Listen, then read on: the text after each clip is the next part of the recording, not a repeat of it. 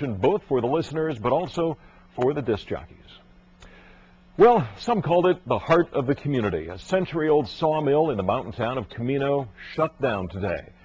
And when it did, it put 160 mill workers out on the unemployment line. As News 10's George Warren shows us, the company says it wasn't just the poor economy that led to the shutdown.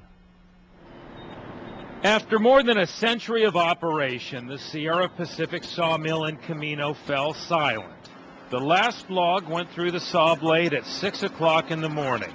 One of the blades that Scott Anderson had kept sharp for nearly 25 years. It's pretty devastating to see this happen. Anderson is among the 160 mill workers losing their jobs. To find a replacement income that Sierra Pacific provides is, in El Dorado County, is going to be very difficult.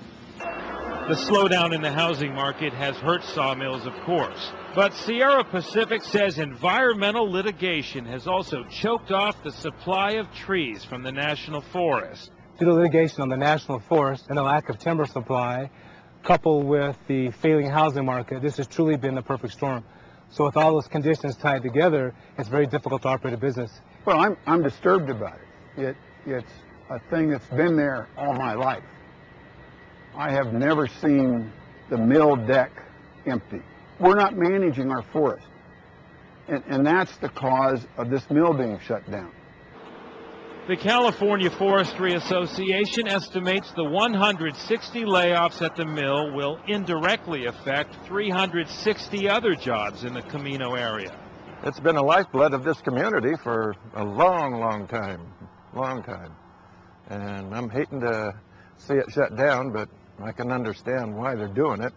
They call the decline in both supply and demand the perfect storm. With a bit of optimism, Sierra Pacific will keep the mill intact in mothballs, with the hope the storm will pass. In Camino, George Warren, News 10.